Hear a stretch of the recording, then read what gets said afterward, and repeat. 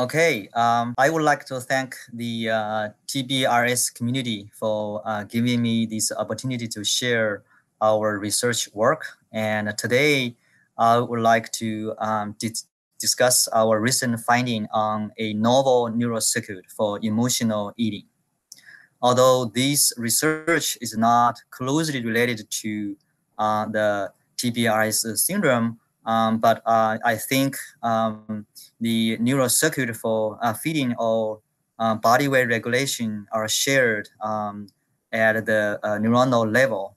And I hope that our research will provide some insights on the neural regulation of feeding related to body weight, and also can allow you to appreciate how the brain and the neuronal circuit function specifically in feeding behavior. So the reason we are interested in feeding behavior is that currently, as we know, that the obesity epidemic has reached a epidemic level, and you can see that more than 1/3 of American population can be categorized as obesity.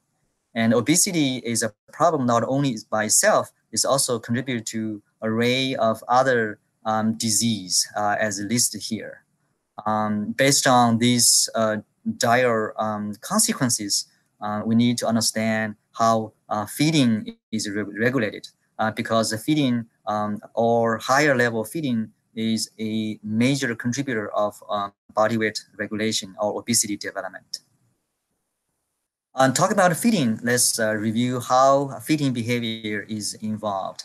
As you can imagine, our ancestor, when they in ancient time, they spend most of the time hunting for food, spend a lot of activity. And currently, you can see that we can drive to any fast food restaurant, can get food readily. But the price we paid is that massive obesity.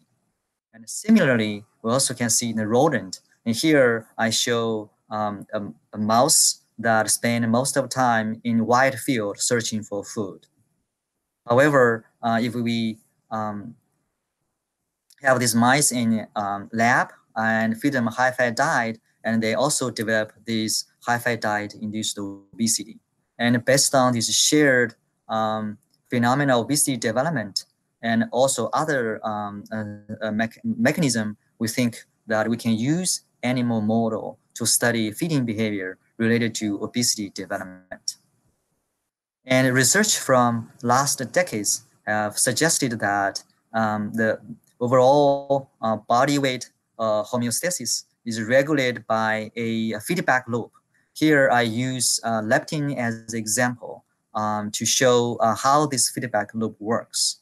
Leptin, the concentration in the blood is proportional to the adipose tissue mass, which is the indicator of obesity development.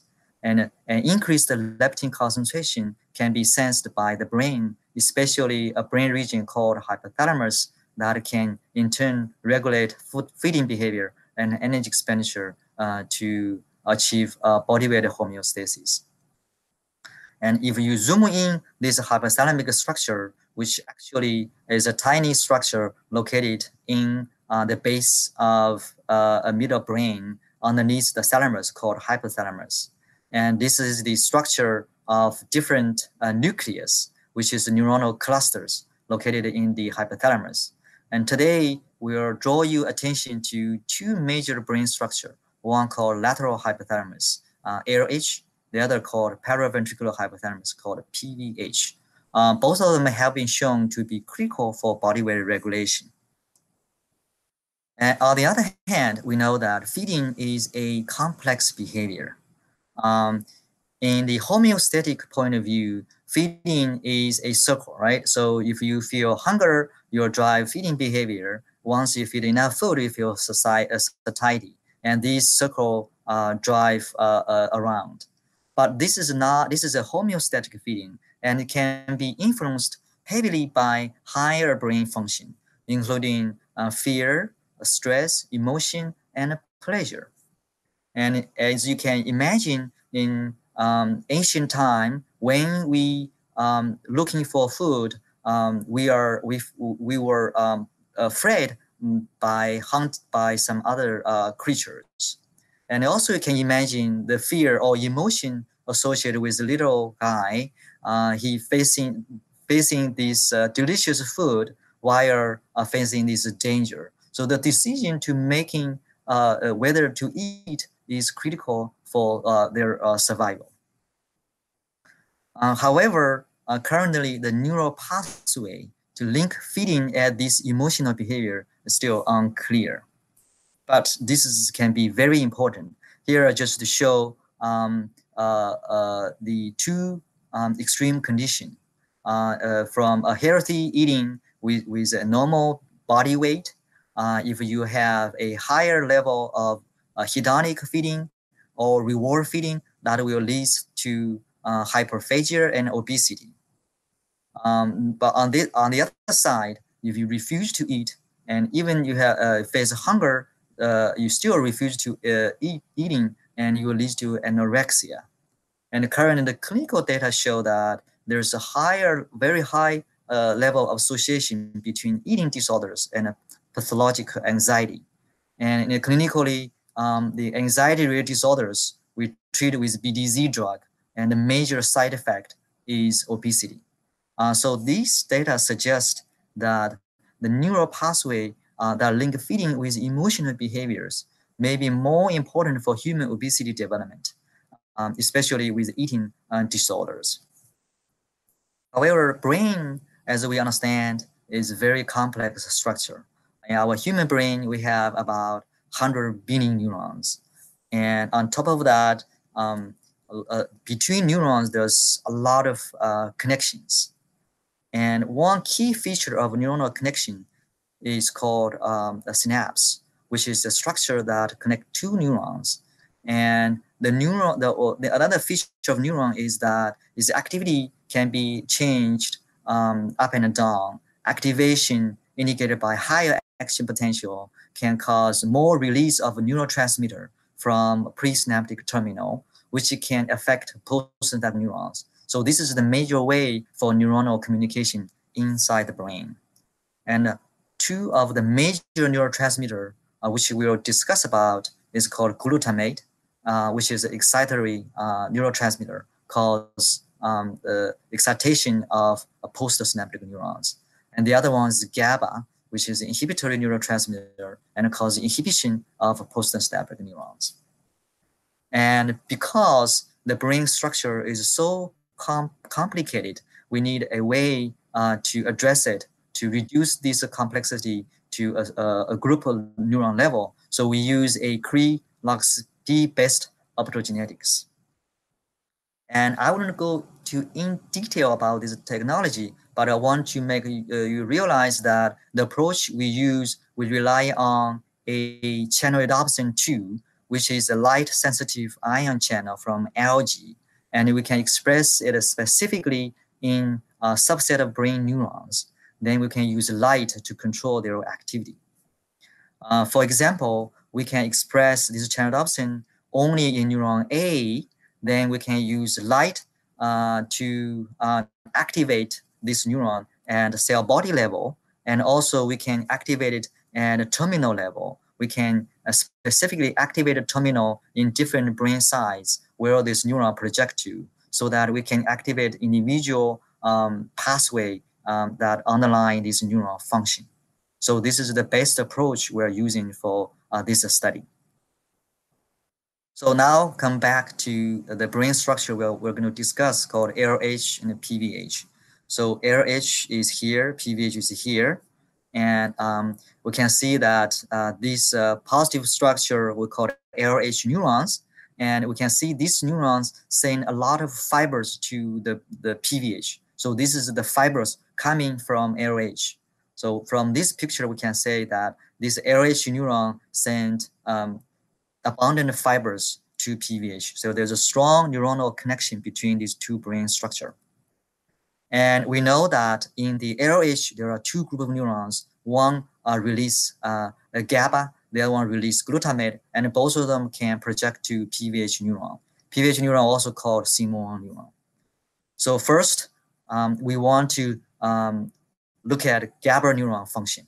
In this case, we want to express channelopsin selectively in GABA neuron in the LH.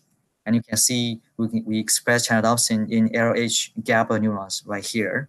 And then we see the fibers in the PVH. So these are fibers coming from these neurons. And then we implanted fiber tract fibers to induce light to activate this fiber. And this is the fiber tract shown here. And this is the video I want to share with you once we use light to stimulate this fiber. See, now without light, the animal behave normally. Now with the light, you can appreciate the animal will approach food within a few seconds. And the animal will engage in feeding behavior. Remember, this animal is well fed. They are not hungry. But once these fibers being activated, will drive this animal to initiate this voracious feeding behavior. As long as the light is on, the feeding behavior will go on. And when the light stops, the feeding behavior will stop. You can clearly see that. So this is the condition we provide mice with food. How about if we don't provide mice with food? What's going to happen? So this video is the same mice, same condition, same stimulation, the only difference without food. You can clearly see that this mice engaging in extensive licking behavior. So licking behavior is something related to feeding behavior.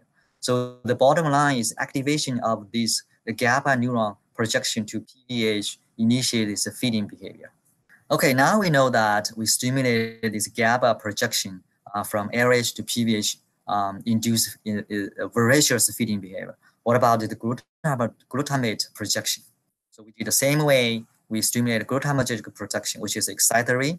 And this is the video I want to share with you. And once the light is on, you can see the behavior. The mice engage in extensive self-grooming behavior. And as long as the light is on, these mice will engage in self-grooming behavior. And within 5 minutes, the mice spend most of the time in self-grooming behavior, suggesting that the glutamate release from LH to PVH induce this distinct self-grooming behavior, which is totally different from feeding behavior. Once the light is off, the self-grooming behavior disappears. So self-grooming behavior is a very interesting phenomenon in rodents because in rodents it has been shown is a typical repetitive asocial behavior. And it can be used as a trait for autism spectrum and also with increased stress level. So people in the research field view self-grooming is a autism spectrum. So now we know that activation of GABA produce feeding, activation of glutamate produce self-grooming. So do they have any interaction? So we perform this experiment. So we use water spray to induce self-grooming first. We know the mice, they don't like to be wet. Once they have water on their body, they will initiate self-grooming to clean them. This is also associated with a higher level of stress. And under this condition, if we can increase the GABA input from LH to PVH, then we can see what's going to happen. So let's share this video. So this mice with the water spray, they engage in self-grooming. This is normal behavior, normal mouse behavior. And we can pay attention when the light is on or what's going to happen. Okay, light is on now. The mice now automatically approach the food on the other side of the cage. And as long as the light is on, the animal will engage in feeding. And you want to pay attention when the light is off.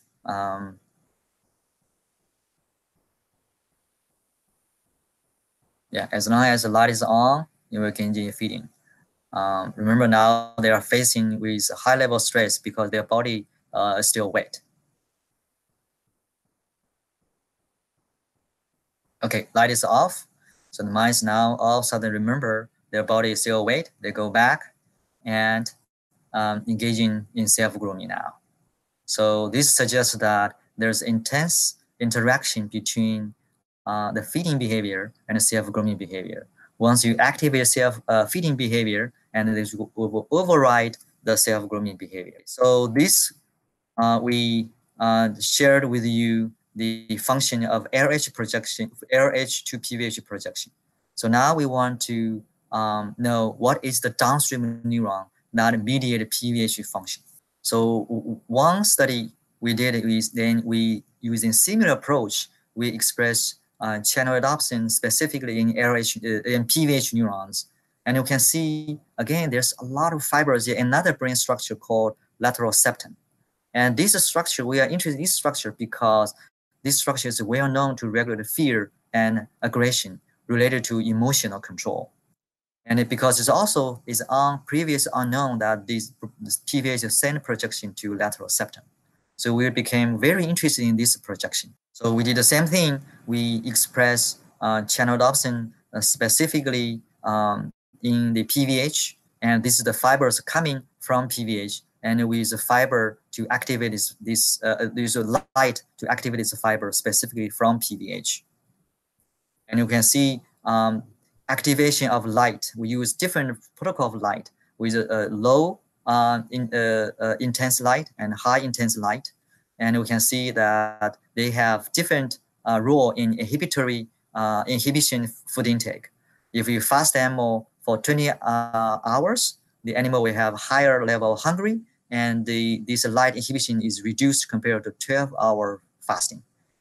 So there is definitely a interaction between the level of hunger and the effect of activation of the terminal to inhibit food intake. And interestingly, if we stimulate this terminal in a fasted animal, we turn light on, light off, light on, light off in the alternative fashion. And you can see whenever the light is on, the mouse feeding behavior is reduced. And it's clearly shown in this video. In the video, as you can see, because the mice is overnight fasted, they're very hungry. Once they present with food, they will engage in feeding behavior because they are so hungry. But once the light is on to activate this fiber, the animal stop eating right away and sort of engaging in self-grooming behavior. Yeah, when light is off, they switch to feeding behavior right away. So this light-induced activation of PVH to lateral septum activation cause inhibition of feeding is very fast and is reversible. So when you activate these fibers, they don't eat. What's their behavior? As I just showed, if you don't provide the food, and the animal will engage in intense self-grooming behavior. As clearly shown here, once the light is on, the animal show self-grooming behavior. Also shown here, within 2 minutes, they spend so much time in self-grooming, and the controls, none of them show any self-grooming. Again, this self-grooming is a very compulsive and is a behavior manifestation of autism. So this is we use a low degree of light stimulation. How about high degree of light stimulation? And you can see we use a higher level strength of photo activation. You can see the mice engaging in this bizarre jumping behavior. And the mice normally wouldn't do that. And once the light is off, the jumping behavior will disappear. So we have other data to show that this jumping behavior is associated with fear. And this data suggests that the activation of PVH to lateral septum circuit can induce two distinct behavior. One is self-grooming and one is jumping, and associated with fear and stress. And we know that fear and stress, feeling that we don't like, and we know that is associated with negative valence and aversion. So also want to see whether the mice like to be stimulated or not.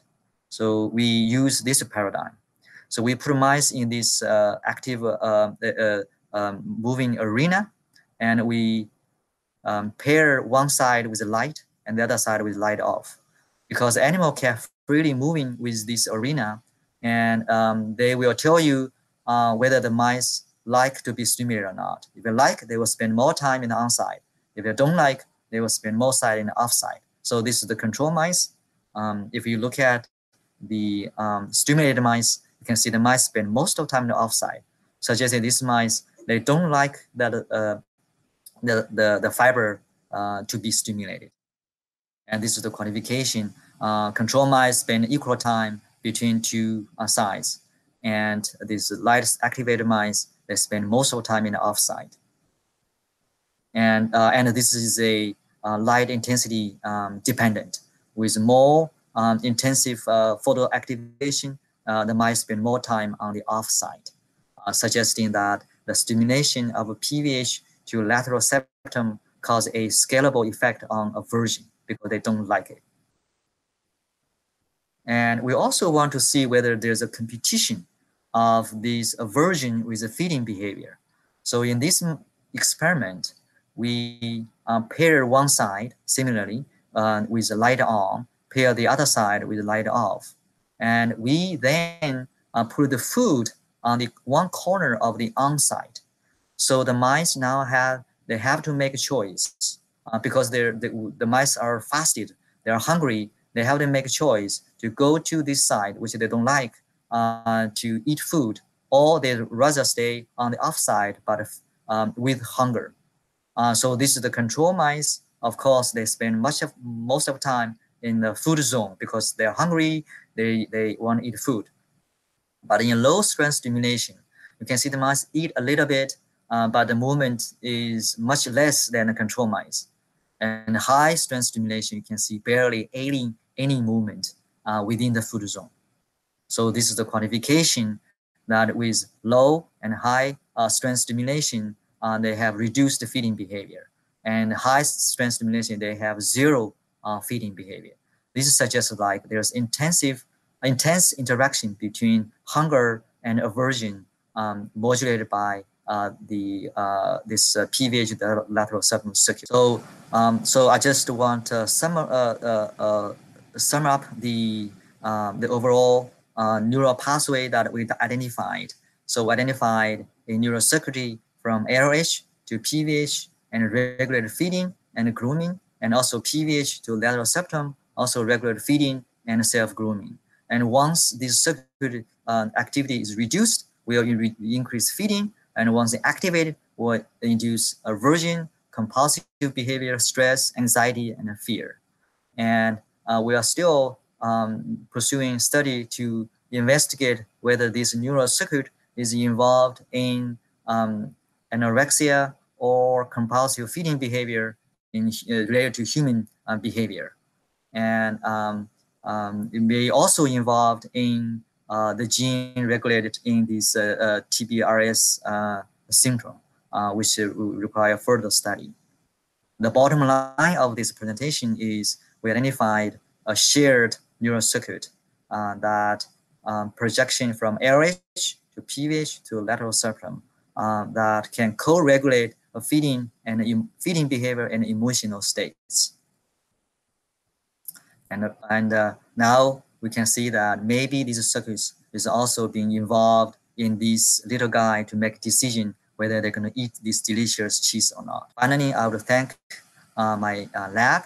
So this project is being led by two talented lab members, Neander Majari and Shi in the lab. And we receive a lot of support from community, including Baylor College of Medicine, and also my grant support. This is a beautiful Texas Medical Center. And finally, I would like to thank everybody for your time and take any questions you might have. Thank you so much.